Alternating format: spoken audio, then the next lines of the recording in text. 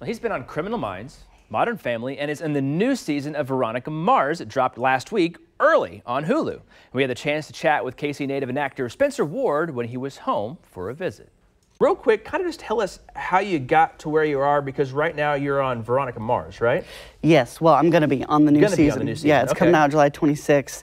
They're putting up all the old episodes of the old series and the movie, and yeah, I'm going to be in a couple episodes in that series coming up. Yeah. Cool. How'd you get that gig then?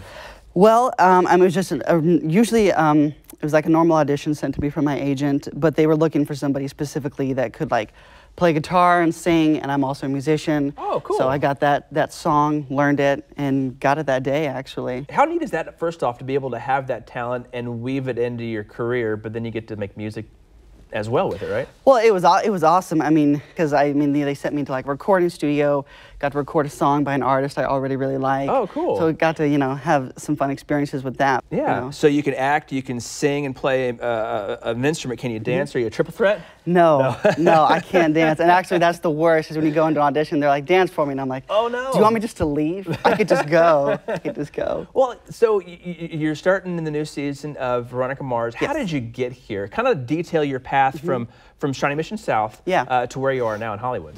Well, I did a little bit of like drama classes, theater in high school. I wasn't real into it. I don't think the big theater kind of acting was my thing.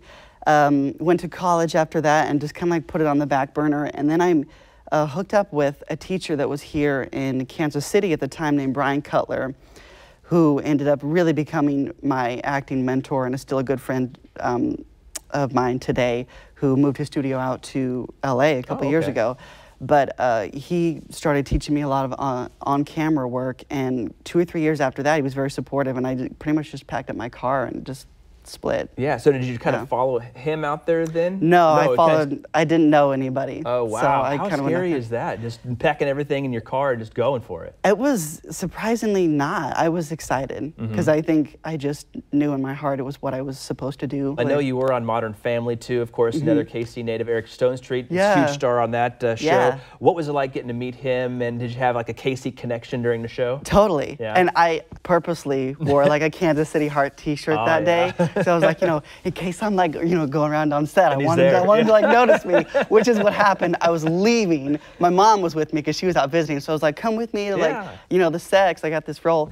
And as I was leaving, he was like, "Hey, Spencer." So he stopped me and we talked and like broed it out for a few minutes. But it was fun because he was like, he stopped the scene he was going to film and everything to talk to me for like 15, 20 minutes. What a cool guy. Yeah, he's awesome. I had the chance to meet him at a K-State game, and it was totally the same thing. He was hopping on a golf cart to go somewhere, and I just screamed like, "Hey, Eric!" And he got off the golf cart, came over, and we chit-chatted about a handful of things. Of course, he's a K-State football fan too, so he was anxious for the game to start. But no, he's such a nice guy. And real quick on some of the other Shawnee Mission, now these are West grads like Sudeikis and Paul Rudd. Have you run into those guys out in Hollywood at all yet? No, I wish, because I'm kind of like fans of them all. Yeah. I kind of think I should be a part of that little KC group, that big, slick kind of group. I'm kind of like, how do I get a part of that? It's like, guys, we need to bring some youth to this group. So maybe we'll expect to see you in the big slick next year? I don't know. Maybe if I, get some big roles or something. All right, we're going to campaign hard for you to be in there. I appreciate that. Spencer, well, thank you for your time to be here today. Absolutely. You have a shining career ahead of you. We can't wait to see what's next. And again, like you said, that next season of Veronica Mars is out July what? 26th. July 26th. And we'll see you there. Thank you, sir. All right, man. Thanks so much.